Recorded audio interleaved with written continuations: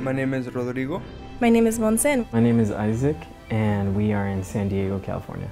The jobs that I remember the most is Dad being a bartender at night, but also cleaning the bars during the day, and we would always go with him to go clean the bars. I remember as a child, playing hide and seek at Eastern Alley, and it's a huge nightclub, several rooms, and so it was the funnest thing to do, to play hide and seek.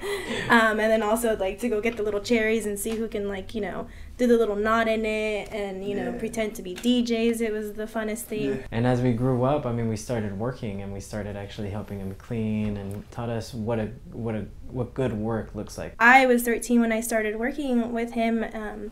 But, as I was growing up, it did bring a lot of, hardship of you're working, you're still going to school, you're walking downtown, at 5 in the morning, carrying the vacuum on your back, and, sometimes would feel bad or a little bit of shame. But then I remember carrying that vacuum on my back and then just kind of staring up at my dad, and he had his head high, really high.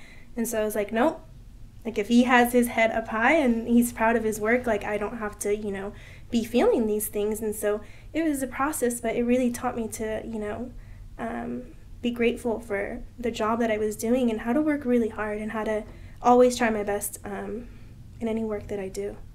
Yeah, I feel like my dad made us feel like the kings and queens of downtown. I never really thought much about being undocumented until I got a little bit older in my teens. It was when I was applying to, universities, and I got accepted to 13, but I couldn't go. I didn't have financial aid. Everyone's doing, Pell Grant, everyone's getting financial aid, and I was like, uh-oh, what's going to happen now? That's something that a lot of immigrants go through.